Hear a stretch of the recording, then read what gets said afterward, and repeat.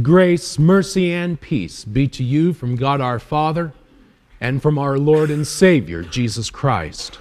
Amen. His mother Mary stood at a distance, watching as his body was taken down from the cross and wrapped in a finely woven linen shroud. As the sturdy white fabric enveloped his lifeless body, she strained to look upon her son one last time. His head and body already covered by the linen shroud, all that remained visible were his once powerful and strong hands. Like a snapshot frozen in time, they revealed the intensity of the suffering that he had endured. Rigid and stiff, they now lay folded across his chest, contorted fingers clenched tight. Just above the wrists, unbearably large gashes could be seen, the place where the nails had ripped holes in his flesh. The deep, dark red of his wounds looked all the more shocking against the white of the linen shroud. Consumed with sorrow, grief, and pain, Mary turned away from the dreadful image, certain that those nails had ruined her life. Life, you see, doesn't always turn out the way you might expect. Well, just a few days before, everything had been so different. Riding confidently into town, seated on a donkey, the crowd had waved palm branches and cheered out his name. With great enthusiasm, they cheered, saying, "Hosanna! Blessed is he who comes in the name of the Lord. Hosanna in the highest." The excitement, the energy, and the passion for her son was unlike anything Mary had ever seen before. For the first time in her life, she dared to believe that he might actually be the long-expected king. For the first time in her life, she dared to believe that her deepest hopes and dreams might actually come true. But then suddenly, everything changed. Jesus was betrayed, arrested, put on trial, and nailed to that terrible and horrifying cross.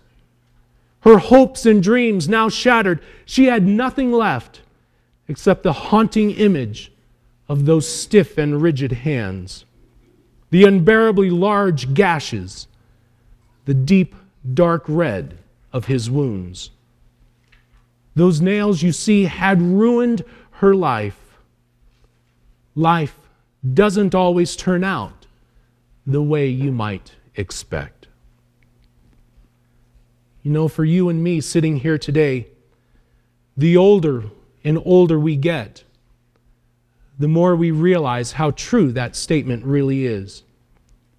The excitement, the energy, and the wonder that we experience as children, it slowly fades away, leaving you with the mundane routine of bills, work, and family obligations.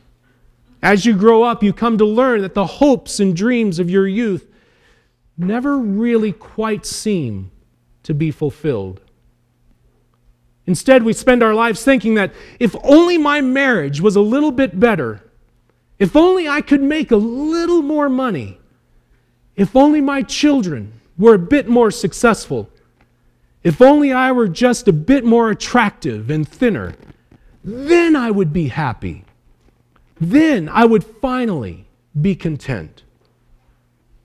But all too often, loving marriages turn cold, exciting careers turn dull, gifted children lose their way, and youthful bodies grow old and ache.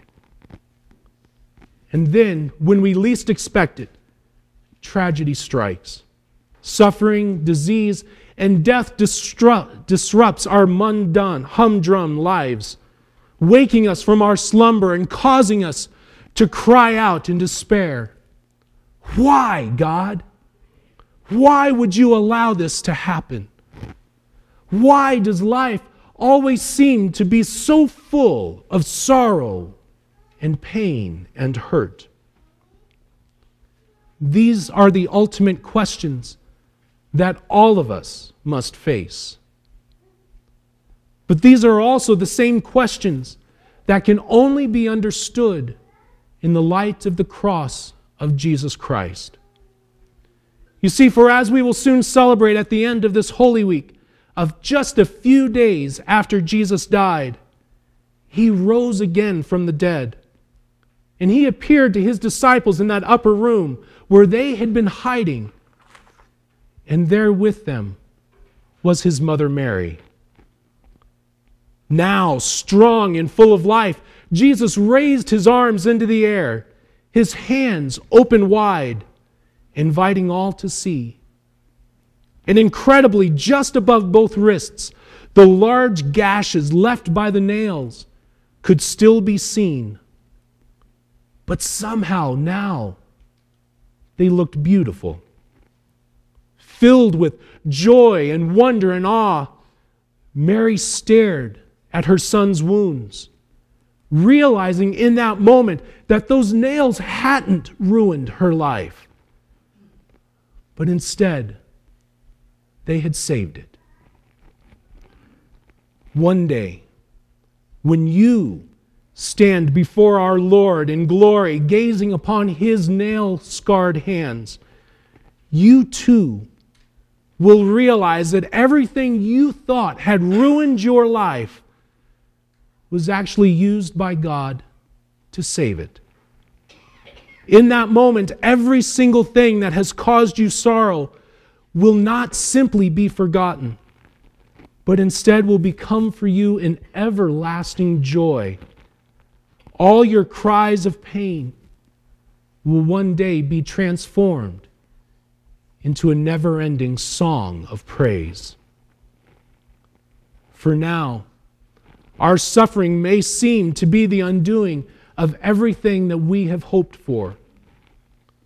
But because Jesus bears those scars for you, through the cross, we can be confident that our present suffering will one day be transformed into everlasting joy.